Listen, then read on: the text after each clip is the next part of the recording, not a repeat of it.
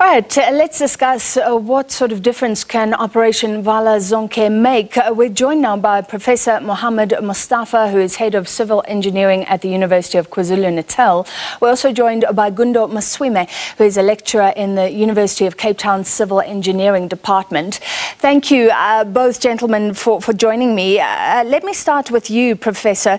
So SANRAL has admitted that a lot of this is about a lack of preventative maintenance. How did we get here when the estimates are, I think, 200 billion rand to sort of deal with the backlog in terms of maintenance? Yeah, good evening to you and to the viewers. In fact, the estimate is about 200 billion rand by the Department of Transport, while some other independent studies estimate 400 billion rand. So basically, we don't know exactly how much we need because we don't have accurate, comprehensive data about the current condition of each and single road in the country. How did we arrive there? The simple answer is budget for maintenance was used for different purposes all the time, reduced all the time, mismanagement sometimes, so mismanaged sometimes. So basically, there are several factors related to lack of maintenance, and lack of maintenance is the key word for failure in roads. So in the bottom line in this situation is to start now and start effectively. Mr. Maswime, I mean, yeah, the estimates are that 80% of national roads have sort of passed their sell-by date. So outline some of the implications of that as well. Yes, the truth is that you cannot use all that money to fix all the roads because you won't have all at once. So there has to be a prioritization exercise.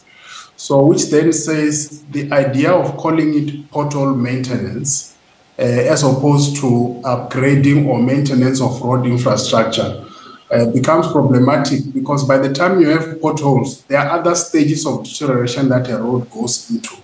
It's when you have really left it last that you now have to really dig up the whole road. So the various roads are in different stages of deterioration.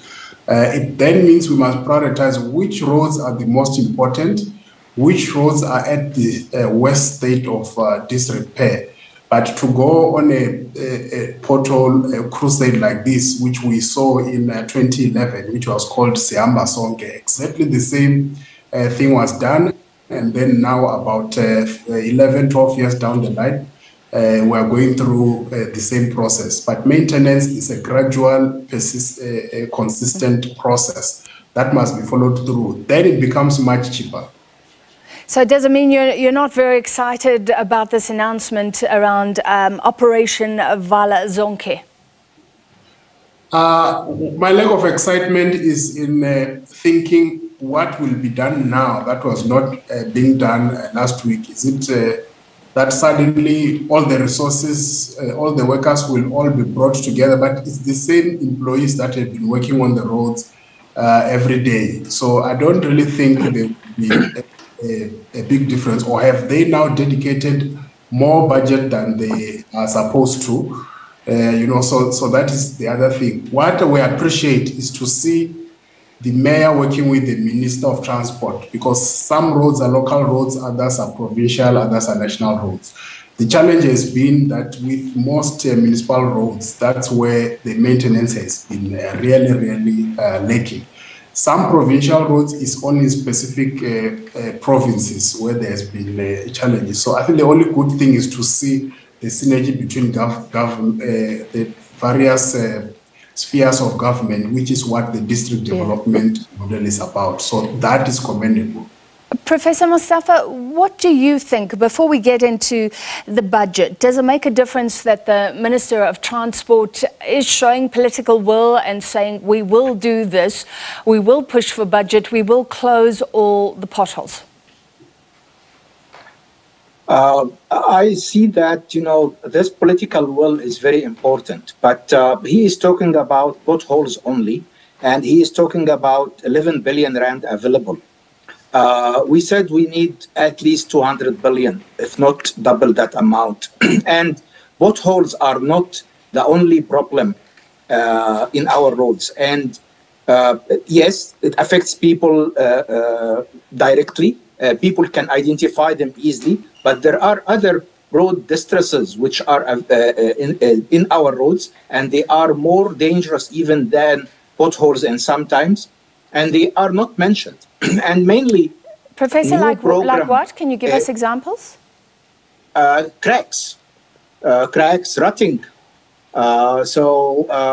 Cracks are not only affecting the comfort of driving, but also they are allowing water to go into our pavement and cause it to fail in a shorter lifespan than it should.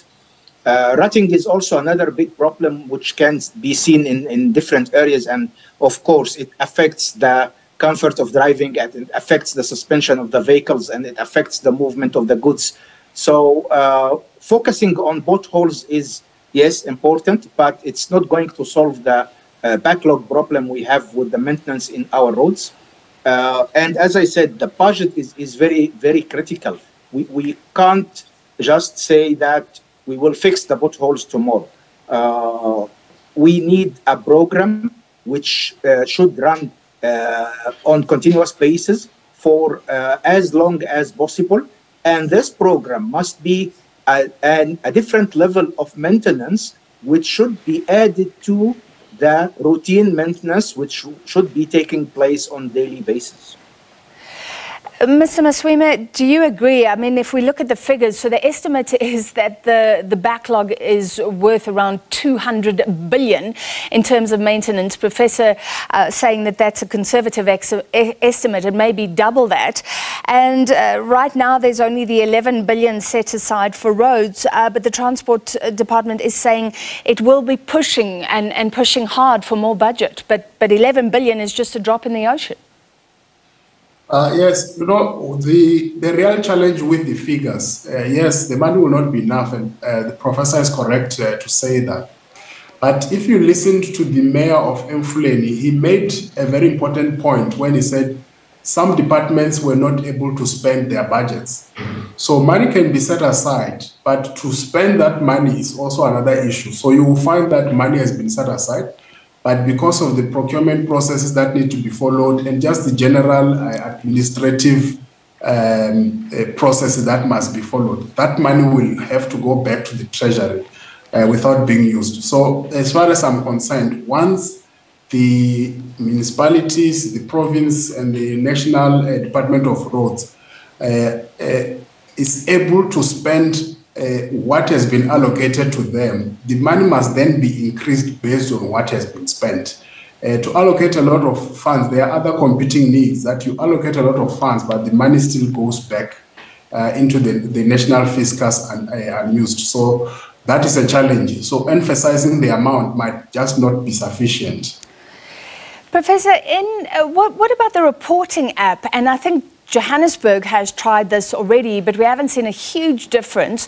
But it does get the public involved, so people can report where the potholes are, and you are harnessing sort of the eyes of all of South Africa, although you have to act on it as well. But is that a great idea?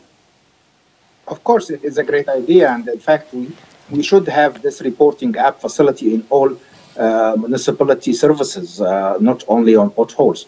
But of course, the app needs to be active, working all the time, and it's a reporting tool. So reporting is just the first step of a long process. And as my colleague said,